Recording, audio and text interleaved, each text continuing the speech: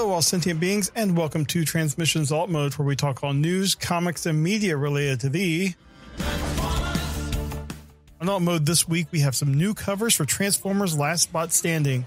We also discuss Marcelo Matera's comments about unlicensed use of his art, and we review War's End number 2 in our comic review. Today is Friday, April 15th, 2022, and this is episode 281 of Transmissions Alt Mode.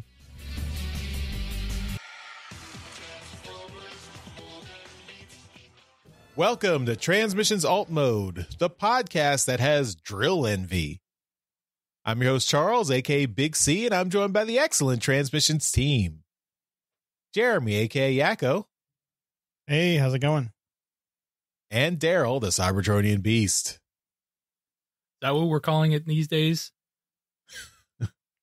Let's talk Transformers. As always, we start the show by thanking our Donatreons, those lovely people who support us on Patreon and PayPal. Thank you all so much for continuing to help us out and keep the show going. We really appreciate it. If you'd like to become a Donatreon, just go to transmissionspodcast.com/support. One of the perks of being a Donatreon is that you get access to our bonus uncut episodes of our Transformers Live Play RPG podcast, Empire of Rust. And this week, Empire of Rust episode 74, Wild Ones, a Khan clone story, comes out. And this is the early version of this episode, so this will only be available to Donatrons on our Patreon page. This will be out Monday, April 18th. So you'll have to be a Donatron to get access to it. But the regular episode will be out the following week on Monday, April 25th. So that's when you'll go to transmissionspodcast.com/rust to get that. Also, this week on the free feed, that's at transmissionspodcast.com/rust, we are starting the free version of our Transmissions crossover part 2. This is the side story featuring myself and Yoshi that we recorded last year and went up for Donatrons at the end of last year in October. But now everyone will have access to it on the free feed. So if you go to transmissionspodcast.com/rust, you'll get part 1 of that Transmissions Empire of Rust crossover. It's a 6-part story. Part 1 will be this week, April 11th or 18th. Sorry, April. This will be April. Part 1 will be this week, April 18th.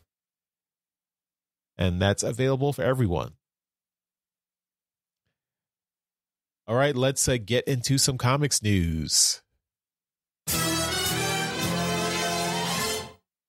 All right, so first up in comics news, we've got covers for the Last Spot Standing miniseries that is coming out very soon. So this is the series written by Nick Roche and art by E.J. Su. And so in June, we're going to get issue 2. Issue 1 will be in May, of course, and then issue 2 will be in June. We've got all the covers for issue 2 here.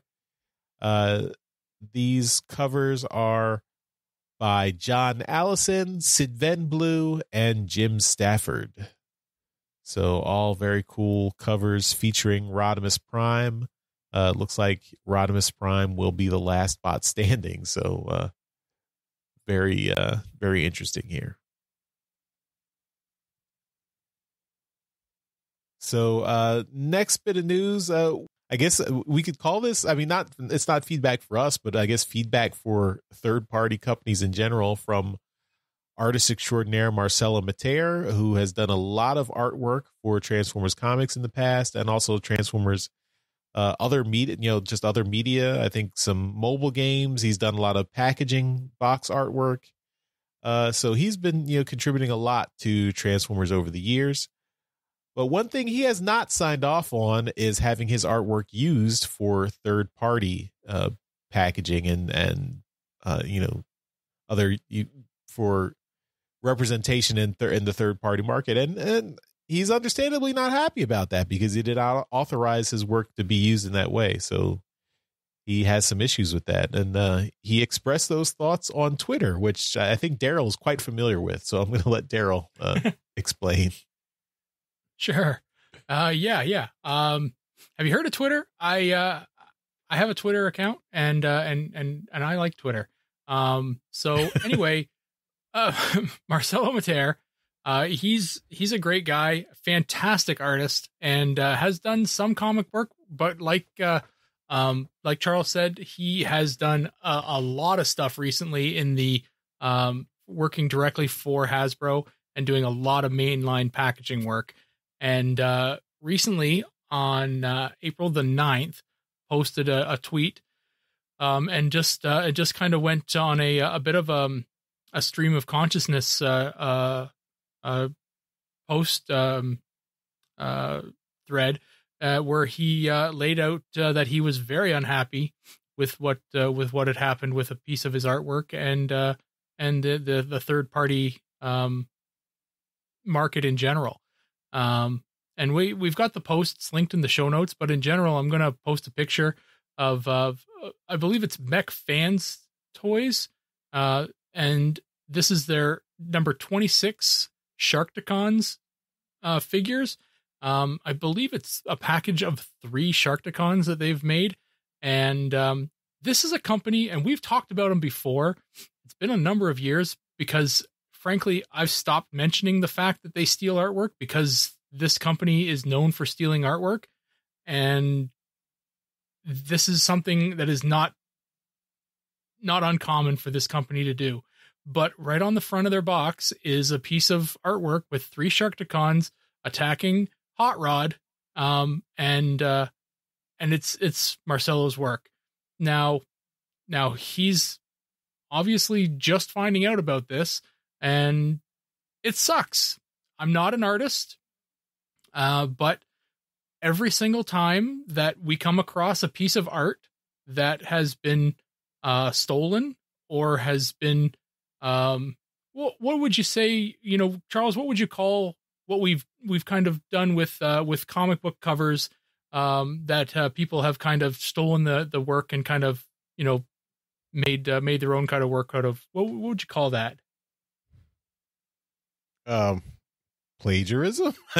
Or I guess it's plagiarism. I don't know. Yeah, appropriation. Yeah. Okay, yeah, sure. That's plagiarism's probably the best term for it. So yeah, we've found that, we've kind of tackled those topics a bit.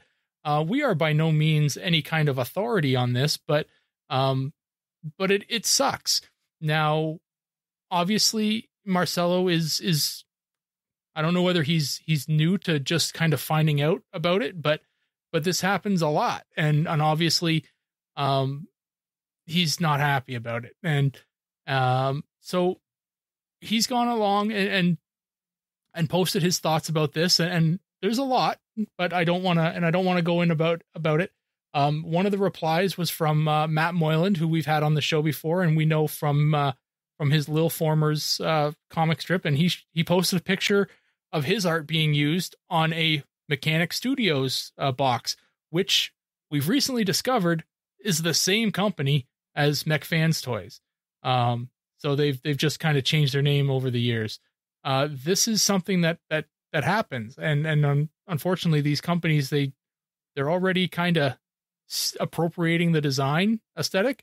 Sometimes they're straight up stealing the figure design, like they're just kind of like upsizing or downscaling the designs to fit what they want to do. So they're really not doing any kind of new design. They're just kind of changing something, changing the size. So there's really no work involved for them. So why would they not, steal artwork as well? Right. So anyway, I just kind of wanted to open it up a bit of a discussion here because, Marcelo he's a very well respected artist. The guy's he's a great guy, and, he definitely had a really good discussion on Twitter here with a couple well-known people. One of which is, Azim Vangsta, and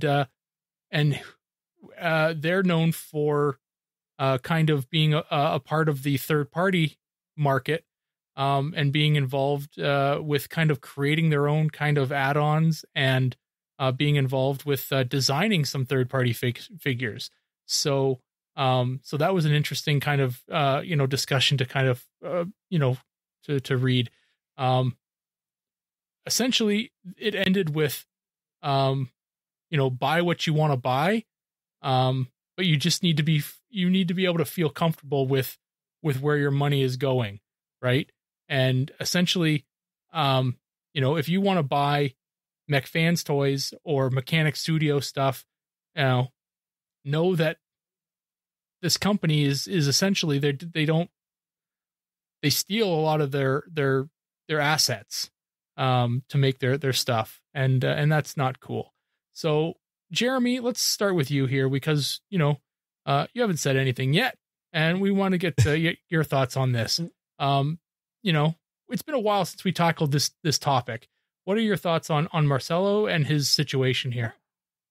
Well, I feel like it is expecting a lot for asking a company that already doesn't respect intellectual property in one area to think that they'll respect it in any other area. So, it's not a surprise that they're stealing stuff. And like you said, we've known about this company for years. It really sucks. Like, third party is clearly intellectual property infringement, and much of the fandom either doesn't understand copyright and trademark law or doesn't care. I mean, like you said, buy what you want to buy from the consumer side. From the producer of the figure side, this, I think, opens them up for another aspect of attack from Hasbro. Not that we see Hasbro actually doing anything, which, that kind of upsets me more than anything. Is like Hasbro is like, knows about these IP infringing products, but they don't seem to do anything. So it's essentially just kind of giving it a silent okay because you're not doing anything. Mm-hmm. But it's one thing to talk about like design patents and design, trademarks that you're ripping off or characters that you own that are being ripped off. It seems to me that like artwork is something that's a lot more clear in the law in terms of this is a piece of art that has been published that is owned by a company. It seems like that'd be easier to go after them. Mm-hmm. But I don't know. I mean, it sucks for Marcelo. And in this thread, I also saw Aaron Archer pipe in. Oh, did he? Oh, okay, cool. Because someone was like, it sucks, but these toys are much better than the Hasbro stuff. And Aaron Archer replied, quality has no connection to ownership. And the guy's like, yeah, I get it, but the other figures are just better. Sorry. I'm like, people just don't, either they don't care about copyright law or they don't understand copyright law. And I mean, I've never been like fully against third party. I have a couple figures. Primarily, I'm a Hasbro Takara collection only. Like, just the number of third party figures I have is very small. But I go after the things that are unique designs from the companies or just add-ons, which I have no problems with at all. Like the Azim that you talked about. I have a hoverboard from like the one that that's something he made. Tailgate used. Yeah, he made those and was selling them. I picked up one at TFCon from him. Things like that I love. I have no problems with. But things like the Sharkticons, not only are they stealing his art, but they are knockoffs, which means they're a direct copy with, I think they're just bigger, of the Hasbro figures. So they just have no original ideas at all. Mm-hmm. And that I think is worse than anything. And people are also saying that like KOs and third party are different. They're not. They are not officially Hasbro licensed products, so they are the same in terms of the law. So anyway. Mm-hmm. Right. Now, if I were going to play devil's advocate here, which law are you talking about? Right. So I'm talking about if not all of these items are created in Asia. right? They are created. Well, yeah, okay, yeah. These people, but the laws I'm talking about are the U.S. patent and trademark laws, but also they are internationally recognized via like different agreements between countries and stuff. So, even though they're created in China or Korea or wherever they're created, the countries, if Hasbro was pursuing it, like we saw last year, a company basically gets shut down. If Hasbro was going to come after them, they can do that. They're obviously choosing not to. Mm-hmm. Well, I think, and we've talked about it before on the toy show, that the third party industry is essentially it's become a Hydra. So yeah, right, when they kill one company, 3 or 4 other ones just going to pop up and they're just going to take over because they can put one person or 2 people in jail, but somebody's is going to fill that void of what they were making. It's something that is just out there. And personally, I do buy a lot more third-party items, and I see the point of, the higher end quality is something that's appealing to me. I've also noticed that the mainline stuff, the quality has become, has fallen off quite a bit in the last, a few years. And it's something that's definitely not appealing to me as a collector. Now, we do acknowledge that, one of the points that Marcelo made is that, yes, Hasbro products do have to fit through all these safety testing and third party doesn't. Yeah, you're right. It does. And, third party stuff can skirt those rules. We acknowledge that. And that's part of the appeal, is that, we can get something that's a little bit more dangerous. Right. And that's your eye out. Yeah. But that's, we're also in our 40s. And if it pokes our eye out, it's our fault. Right. So that's partly, my appeal. Another one of the points that Marcelo does make in this, and I don't want this to come across as me attacking Marcelo or kind of, responding to him without him having the opportunity to defend himself. But he does come up with a point that says, if you have these great ideas and if you're this kind of talented, designer and that kind of stuff, come up with your own item, your own IP, and make a story for that and design something for yourself. That has been done a few times. You remember the motorcycle guys? What the hell were they called? Yeah. They had those unrustable bastards. Yeah, thank you, Quattro. Quattro in the chat is Johnny on the spot with the names here.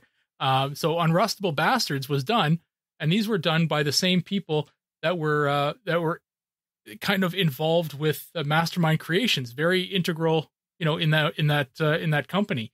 That died. It had a very positive kind of start. Everyone was like, these are cool. These are neat. They look great.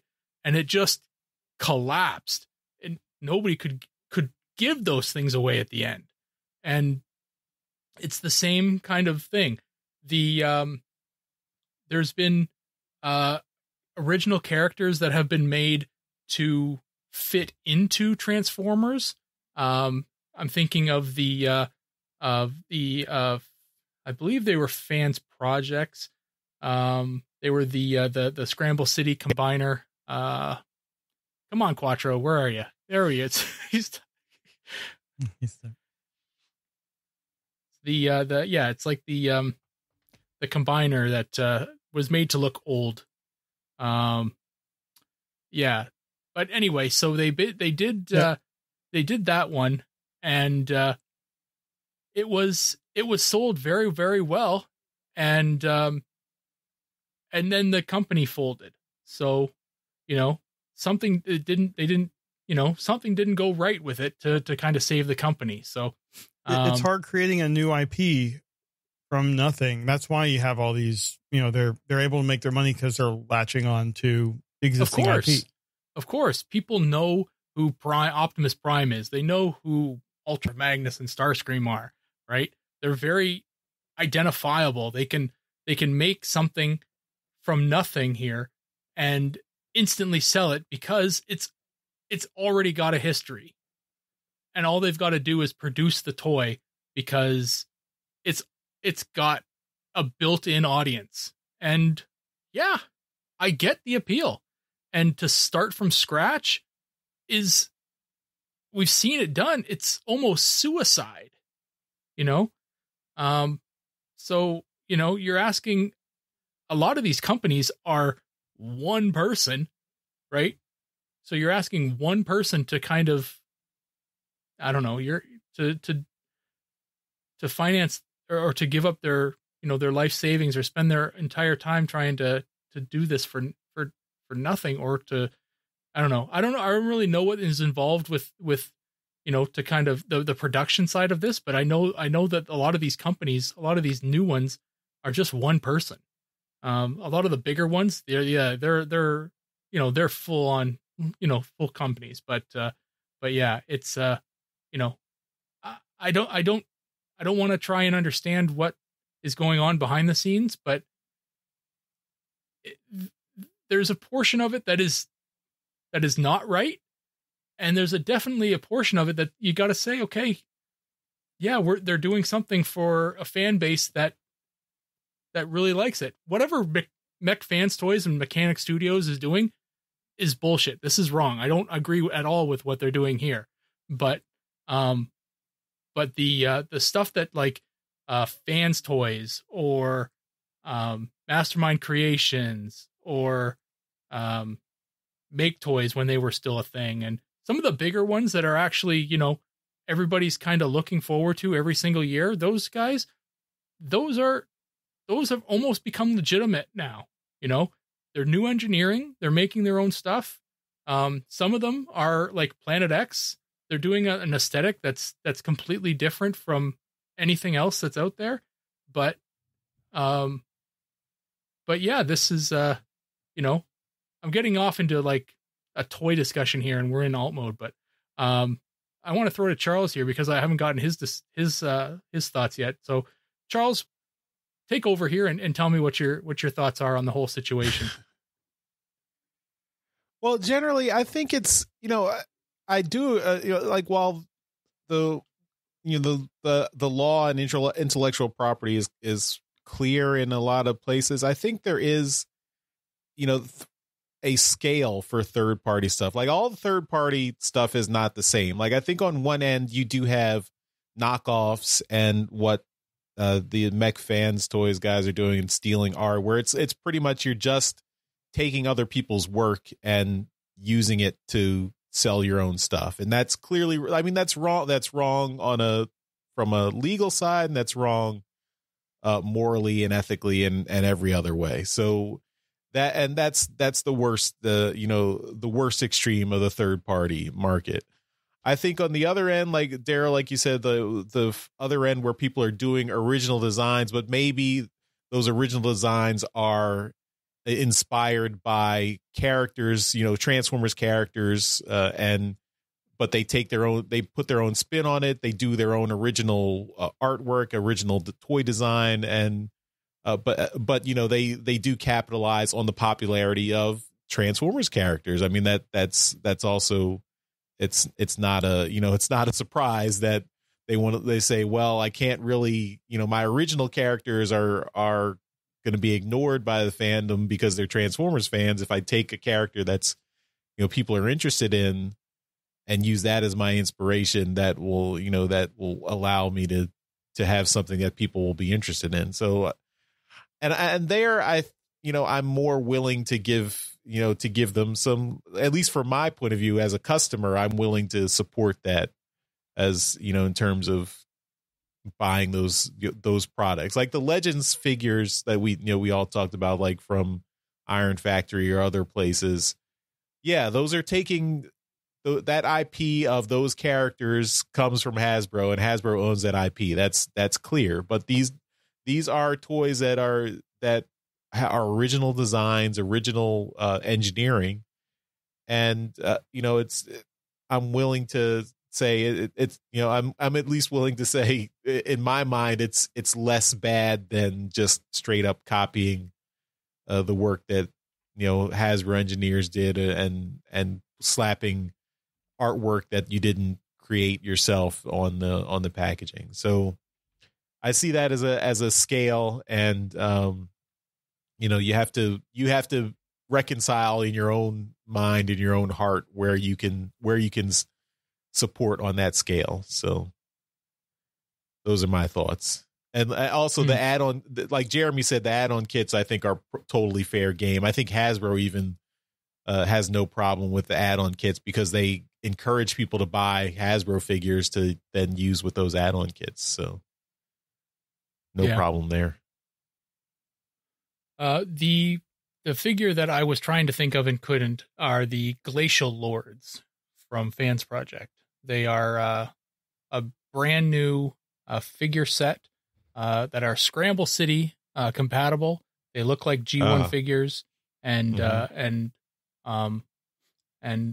yeah, I mean, they were popular. Wasn't there like a fiction to it, like the shipment got lost at the sea and someone just found it and was selling them? Yeah, exactly. They had all kinds of things, and the boxes were all made to look like they were aged and stuff like that. They did so much work in it, and even to this day, I mean, if somebody's got a set out there of them, they all look great together. It's just they just didn't take off. Nobody really got behind it because it's not actually Transformers. It's its own thing. I think they look fantastic. And honestly, if I can find a set right now for cheap, I'm probably going to buy it, because they're just, they're great. But, they were expensive at, when they first came out, and people just really didn't get it. It's like, it's G1, but it's not G1. It's third party, but it's G1. They couldn't wrap their head around it. So, anytime that somebody tries to come out with something that's transforming robots that's not existent in the fiction, or based on something that already exists, it flounders, and that's just the way it is. I don't know how else to do it. It's just the Transformers fandom. I don't know. It's tough. So I understand completely with the way Marcelo is talking. We've seen it. We've been doing this podcast a long time now, and we see it all the time. Artists get screwed.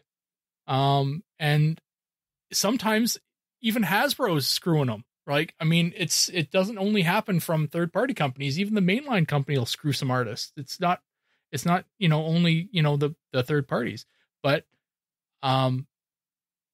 it happens a lot. And when it happens to, a really awesome person like Marcelo, then you really want to take notice and really, shout it out from the, any kind of, mountain you might have. But that's really the only kind of topic I wanted to bring up on this is that, Marcelo's a good guy and he's getting screwed, and there's really nothing you can do about it other than not buying stuff from, Mech Fans Toys or Mechanic Studio. We try to talk about it in the toy show when their stuff does kind of come up and get announced.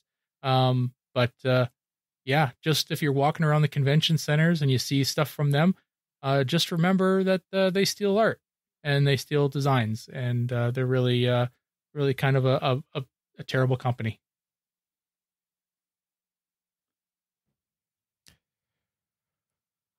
All right. Well, this is the longest discussion in alt mode we've had in a while. So let's jump into our comic review. All right. We are talking about War's End number 2 this week. This is, second. This is written by Brian Ruckley. Art is by Jack Lawrence. Colors by John Paul Beauvais. Letters by J. Kim Wood. Editor is Riley Farmer. Supervising editors are David Marriott and Tom Waltz. There are 3 covers. The first cover has Pyra Magna and Sound Blaster battling. This is by Chris Panda. Cover B has a seeker on it. The TF says it's Sunstorm. I'm wondering if it's Skywarp kind of in the null space, but regardless, it is Sunstorm colored. And this is by Red Powell. And then Retailer Incentive has Soundwave and Rumble and Frenzy. You can choose who is who. And this is by Fico Ossio. So, Charles, let's start with you. You showed off one of these on Trips to the Store this week. But which one of these is your pick?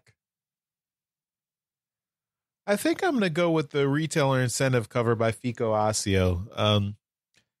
I think that's the best, most vibrant artwork of these 3 covers, although it is a bit it's lying in the about the story, because as we get into the story, we know that Rumble and Frenzy are not hanging out with Soundwave in this issue, which is very interesting that that Soundwave is not in charge of his cassettes in this story. So, well, I guess we'll talk about that later on, but I do like this artwork. I think Fico Ossio has been doing a lot of Transformers art over the years, and he's gotten better and better, in my opinion, in doing Transformers. Yeah. All right, Daryl, how about you? Yeah, we gave Fico a whole lot of shit during his run on Revolution back a few years ago because his drawing and his art of the Transformers was terrible. But he's really come around here with the Soundwave and the cassettes on here. I will point this out that the Decepticon symbol is a stamp, and it I can notice that right away. It stands out like a sore thumb to me, but yeah, it is the only cover that actually does have a logo on it. It's just off. It's not the right the right angle for the way that Soundwave is standing, but it's the best looking cover out of the 3 for me. Regardless of the Decepticon insignia stamp. So the RI for me. All right. I agree on Pico's work. And he's been doing a lot of work with DC lately too. So he's, I don't think we ever really had a problem with him doing like humans and stuff, but the robots are really improved over the years, and that is a really nice cover. I would say I also really like cover A. It's a dynamic cover that actually, resembles something in the story. But I will probably agree with you that Retailer Incentive by Fico is it's really good. All right, let's get into the summary. In the Decepticon headquarters, Starscream is walking with Soundwave and suggests a truce when they're surprised by Skywarp suddenly teleporting in front of them. He recently escaped the Sonic Canyons, and he asks the 2 if they're interested in any information about Exarchon. Nearby, Megatron is having a discussion with a hologram of Optimus Prime. Optimus is suggesting a truce of his own, asking Megatron to help save Cybertron and giving him everything that's left over. Megatron is not open to this when the 3 bots suddenly interrupt. Megatron mutes the connection, and Starscream gives Skywarp's information. Not believing him, Megatron asks Soundwave if he concurs, and he's surprised that he does. Returning to Optimus, Megatron agrees to the truce, for now. After the connection is cut, he orders Six-Shot and Slipstream to the Sonic Canyons and to destroy whatever they find there. Over the ever-growing Rust Sea, Pyra Magna and her companions are aghast at the sight of the rust worms that are chewing through the planet. Jumpstream wonders what this means. It wasn't like this in the future she saw, but Pyra thinks that Jumpstream might just not have seen everything leading up to that point.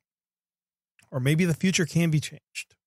However, she doesn't want to risk Jumpstream's life, and if Jumpstream's fate was to die in the Sonic Canyons, then she's not going any further. Jumpstream then teleports away, asking Pyra to call if she needs help. The Autobots that were in the canyon hiding from the Death Source form of Exarchon are surprised when Zetar drills into the space that they were holed up in. He says that when everyone ran, he just picked a direction and drilled. He ended up in an abandoned facility that looks a lot like Exarchon's old base. However, it's no longer abandoned. It's creating seeker clones and has an imploder weapon as well as a giant drill. On the surface, Exarchon is upset that the Autobots have escaped, and he orders Sound Blaster to have Frenzy and Rumble find them, teleporting from safe spot to safe spot while she watches the rustworms devour the landscape. Jumpstream is thinking about everything that's happened. She wonders if she can just jump to another time again when she sees what she thinks is a Titan coming to the planet. But there aren't supposed to be any Titans left, so she goes to investigate. Heading towards the Sonic Canyon, Slipstream and the rest of Team Stream near the site that Skywarp had indicated. And she tells her team that when she informed Shockwave of their orders, he told them to stand down. Flamewar is okay with this, not wanting to help Sixshot, but Blackjack and Tracer are upset and they continue on to join the assault. Back inside the base, Sound Blaster observes Exarchon preparing a weapon that he had planned on using if he had the chance during the War of the Threefold Spark. He tells Sound Blaster about what happened when he went into the Quintessence and was modified so long ago. He thought he was going to die, but instead he was given the ability to take sparks and bodies. His ultimate goal is to reach the one spark at the core of Cybertron, if he can get there. Outside in the canyon, Sixshot has begun his attack.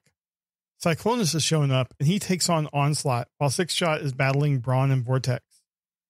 Exarchon emerges from the giant hole at the bottom of the canyon to join the battle, and he is immediately met by Pyra Magna and her team. Nyancon, Megatron has gone to the Forge Pyramid to find out why the three bots that he commanded to deliver a Titan Spark have not done so. They have some concerns. The technology that they're using to capture a new spark and cage it didn't exist during Exarchon's war. They could use it against him, or they can continue to try and get the Titan Spark. But Megatron has to make a decision on what to do. Jumpstream has teleported herself into the atmosphere of the planet to see what was falling. She discovers it was an asteroid, but it was met by something as the asteroid burnt up. When she returns to the surface, she sees that Astrotrain has just landed with Devastator riding on top of him. Immediately, she teleports back towards the Sonic Canyons to warn Pyra Magna. And that is Warzone number 2. It was a bit disjointed, I think, with the jumping from places to places. I do like kind of the concurrent story with the ongoing. I like having the, you're seeing the conversation from two sides, and you're seeing kind of strings that are pulled in one book, the result in the other. So I am kind of enjoying this phase of the Transformers story. And I'm hoping that next, like, we've got the start of action here, and I'm hoping we're going to see more of the fighting in the next book, but I don't know. This is just a little disjointed. I think it is more written for the collected version. Art-wise, I think the book looks really good. I think Jack's art is just spot on through the entire book. And JP's colors are good. You get lots of different color palettes here with, like, the Rust Sea. You have green skies. Just the regular interiors for different places, and then you have the caves. It's nice to have all these different environments and backgrounds and stuff. It's a very well drawn book. I just think it's a little bit disjointed, but it's still enjoyable. So, Daryl, let's start with you. What were your thoughts on the book? Well, I gotta say, I like the art. The art looked great. Jack did a good job on this. There's a lot of surface detail, I guess you would say, is drawn into the characters on these figures in this book, and it's a little bit more distracting this time around, but It's a little bit more toy detail. little bit more toy detail. They're not putting peg holes in them, but it is a little bit distracting. I don't know whether you could soften the lines a bit, because they're all very hard lines. But other than that, I do like it. The way that the rust worms are drawn, and it makes it look like almost like piranhas, the way that they're feeding on the rust, Sea of Rust. It's just, if you fall in there, it's just, you're done. It's the story itself, I get how you thought it was disjointed. I'm looking, I haven't read the main story 41 yet. I'm looking forward to it, because this is actually picked up quite a bit, and the story is really kind of interesting now. Exarchon in Deathsaurus's body is a legitimate threat, and I feel as though it's really it's causing some problems for both sides on in the book. The reveal of Exarchon's kind of base here is pretty interesting. His drill in this imploder, I guess. Sure, we'll find out what that kind of stuff does. He's going to blow the planet up, or not. I guess he's going to implode the planet up. But I like how the story continues on with a lot of the kind of minions kind of joining Exarchon to kind of help out, but they're all kind of scared of him, because he could take over their bodies at any point in time and kill them. So I do like how you do have some of the Decepticons kind of, I guess, they're switching their side. They're not switching to the Autobot side, but they're going to fight against Exarchon instead of helping him. So they're going against some orders. And I like they're that. Jumping from like Shockwave to Megatron. Right. Yeah. And I really did like that. I thought it was a good bit of story. There's some deception in the ranks there. The fight, as much as as quick as it was well executed and well plotted out. I'm really interested in seeing Cyclonus here. Cyclonus, and I've talked about it before, he's pissed.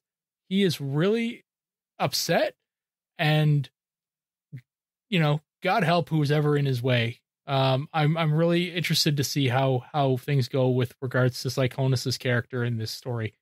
I don't think it ends well for Cyclonus, but I don't honestly think Cyclonus cares. I don't think he has anything left to lose, and that's what makes him really scary. The idea that the book ends with Devastator kind of crashing down on the planet, got me really excited. Bring on the big combiners. I love it. Everybody, I thought this when we talked about maybe the last War's End book, whether or not everyone would be brought back home. And literally that was the word that Devastator says when he lands, is home. So yeah. And I also see Astro Train in between his legs here. I'm assuming Astro Train was on this meteor as well, or this comet. It says that when she's watching, she sees a rock, but then she sees that it's met in space. So I think Astro Train called up and got Devastator. Not forgotten, Devastator is always been working for Shockwave, so right, tells you where he might end up in terms of sighting. Mm-hmm. Okay, well, I'm excited to see where this goes, because like I said, I haven't read 41 yet, but Computron's on the cover of it, So, I mean, I'm excited about that. We know that the last issue of 40 ended with a Titan landing on the ground. So, these big characters are landing. And I'm looking forward to just a brawl to end all brawls. So bring it. I'm excited. Awesome. Charles, what were your thoughts on this book? I think, like you said, it was a little bit disjointed, but I think overall I liked all the moments with it. Like there were some really cool moments in the book that I enjoyed. And, I definitely agree that Jack Lawrence's art and John Paul Bove's colors did a great job with the story. Like I think some of the subtlety is captured in the art. Like there's one scene where when Starscream is trying to convince Megatron to go after Exarchon, and when Megatron asks Soundwave, do you agree with him? And then you just have two panels where first Soundwave's like looking at Starscream, and Starscream's got a serious face, and then Soundwave turns to Megatron and says, yes, I agree. And then you got a tiny little smirk of Starscream that, I got Soundwave convinced, so that gives me an edge. And I just thought that was really that little bit of art, of subtlety in the art was really well done. I like how the stories come together, where you've got all these factions fighting. Even the Autobots and Decepticons, they all hate Exarchon, and then you've got Shockwave's faction, which is all they're willing to work with Exarchon. I guess they think that when he wins, they'll have some rewards or whatever. But then you have like Slipstream's team that kind of fractures, where half her team is against Exarchon regardless, but the other half is still covertly working for Shockwave. So they say, well, I guess we've got orders to sit this one out. So I just think it's interesting to see how all the Decepticon factions in particular are splintering, because you've got Shockwave, who's essentially the Exarchon, devotee inside the Decepticon ranks that everyone was not aware of. So it's interesting. So I'm curious I hope at the end of this, maybe this is the end of the Exarchon storyline, where they finally will defeat him, maybe, but I guess we'll see. Also, I don't know if this will be resolved, but it looks like was Exarchon, I guess, captured by the Quintessons? That seems to be the implication here. They see his past. Yeah, when like the quintessence that he crossed into the quintessence, and then there are some really Quintesson-like tentacles manipulating his body, and giving him his threefold spark. So maybe that's just a hat tip, or maybe that's a clue. I don't know. But yeah, I'm enjoying I think the story is the overarching Transformers storyline that Brian Ruckley has created is wrapping up nicely, with both this and the main series ending soon. So I think he's ramping the action up, ramping up the story and everything. So I like where it's going right now. Awesome.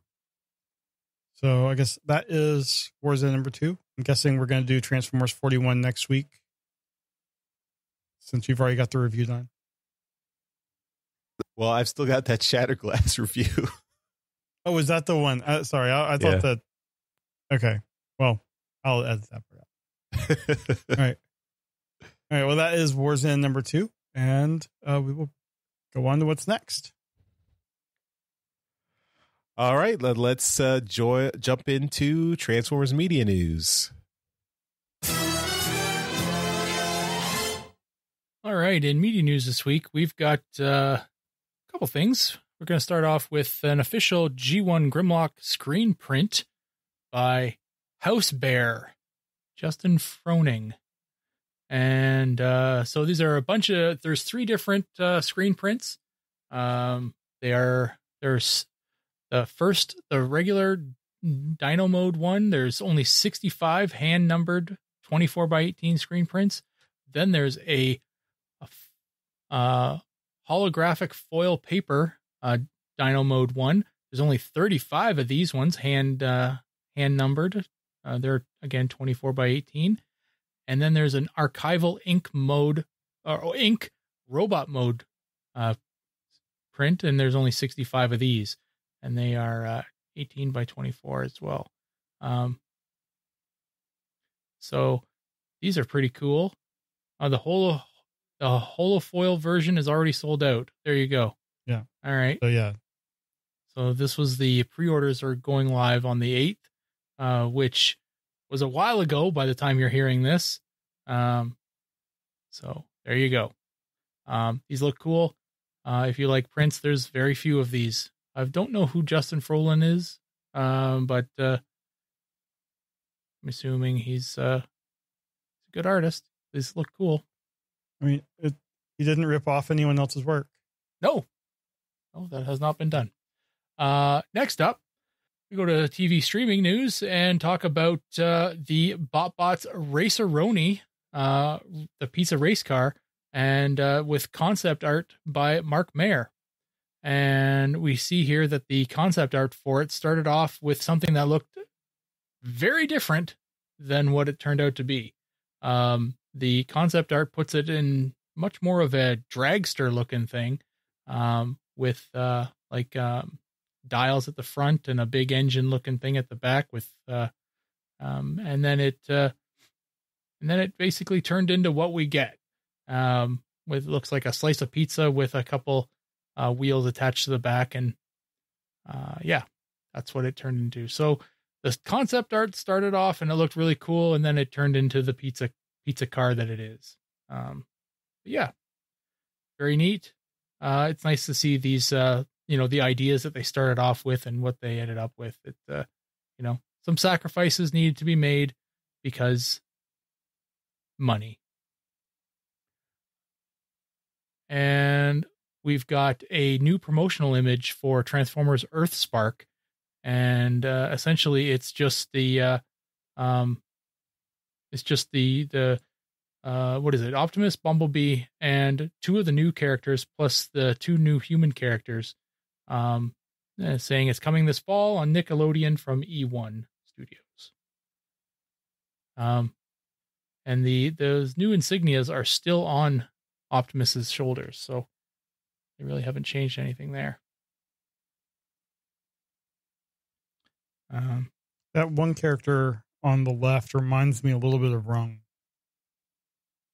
Okay, yeah, the goggles on the forehead, sure, I can see that.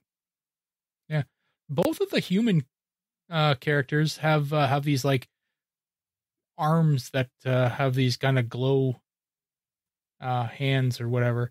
I'm assuming these are going to be important in parts of the show where they interact with the Transformers or take control of the Transformers or something like that.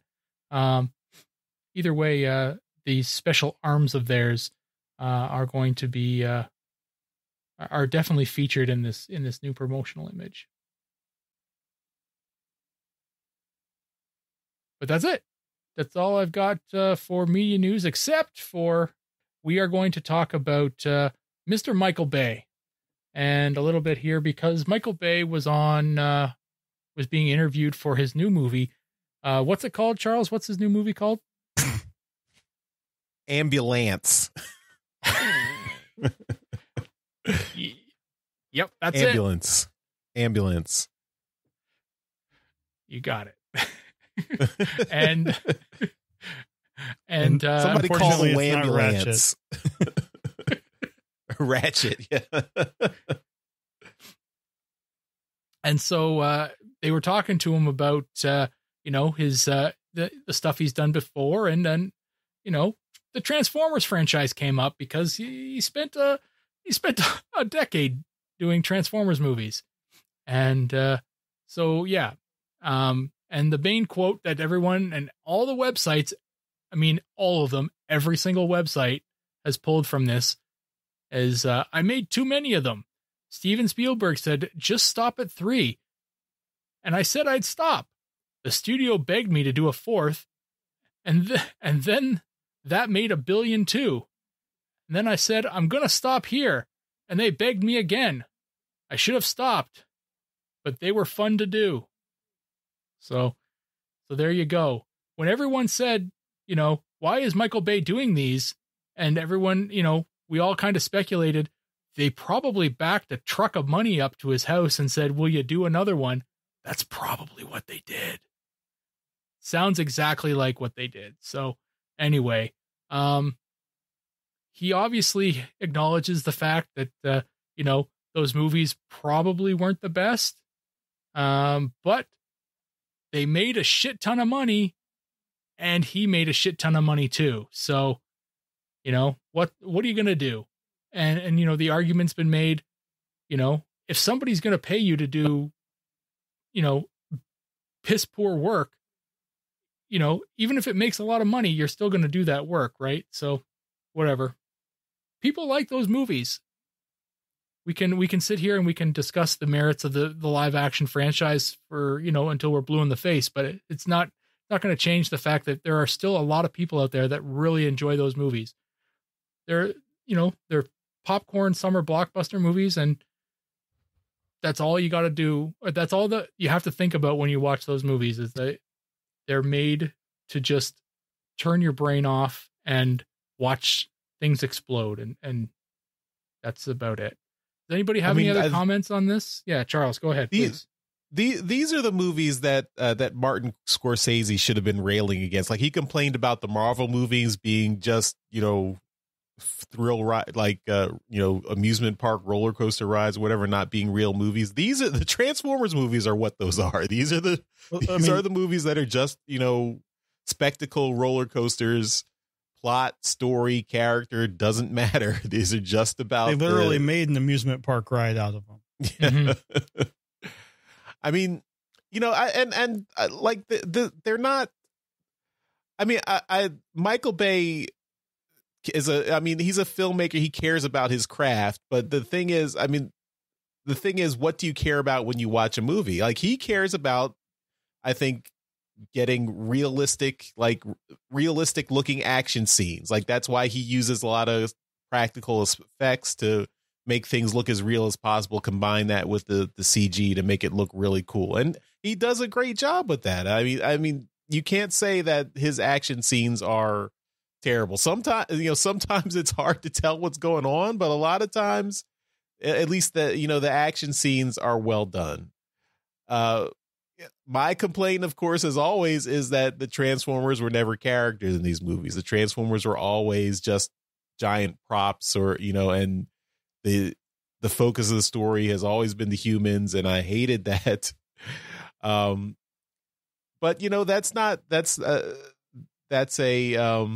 not going to change, drawing people into the theater to see the movie. And and of course I complain about continuity. The movies don't care about their own story. Like, they're not internally consistent from beginning to end, let alone carrying from one movie to the next. But you're not there for the story. You're not there for character development. You're there for the big explosions, and it made a lot of money. He's right. It did make a lot of money. But it is what it is. Jeremy, you want to get in on this? I mean, we've said enough about these movies. I think I like being validated that our suspicions were true. Mm-hmm.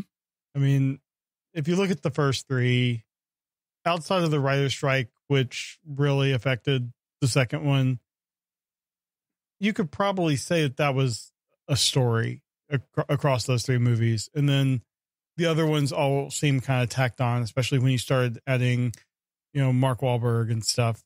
Mm-hmm. So, for me, it's still, if I ever go back and watch them for a reason other than having to do it for the podcast, it's always either the first one or Bumblebee. And those are the two that have any staying power with me.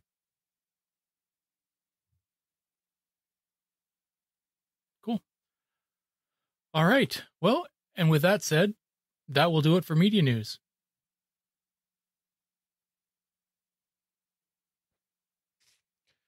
All right. And I think that takes us to the end of Transmissions Alt Mode. Thanks, everyone, for listening. As always, we end the show by giving a shout out to our Masterpiece Donatrons, because these are the folks who continue to support the show at our highest level on Patreon, and we really appreciate that. That helps keep the show going. So thank you again to John 4X Levengood, Dinobot Maximize, and Demon Tech 82. And we will see you next time. Thanks for listening. And bye-bye, everyone. Bye. Later. Thank you for listening to this episode of Transmissions. If you'd like to join the conversation, travel to our Discord channel at transmissionspodcast.com/Discord. Want some cool transmission swag? Feast your eyes on our transmissions gear at transmissionspodcast.com/shop. If you'd like to support our podcast, go to transmissionspodcast.com/support or tell your friends about our show. We'll see you next time.